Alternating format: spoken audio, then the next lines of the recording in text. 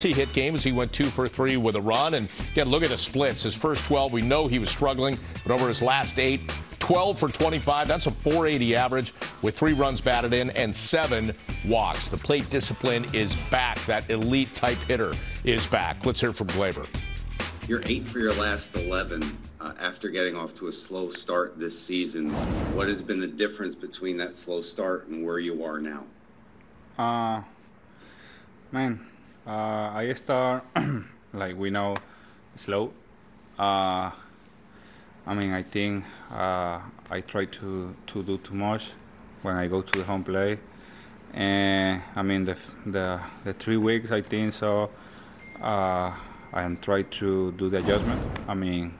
Finally I'm fine myself and try to do what I do last year. The first couple of years in big league, try to don't do too much. Be consistency every time when I go to the home plate, and believe I go to the home plate, try to attack the pitch I can hit, and I have a little more patient. That is the thing I don't have it in the first couple of weeks on the season, and just go to the home plate, not plan, and try to swing everything. Now I'm more focused in that situation. Try to go to the home plate with really good plan.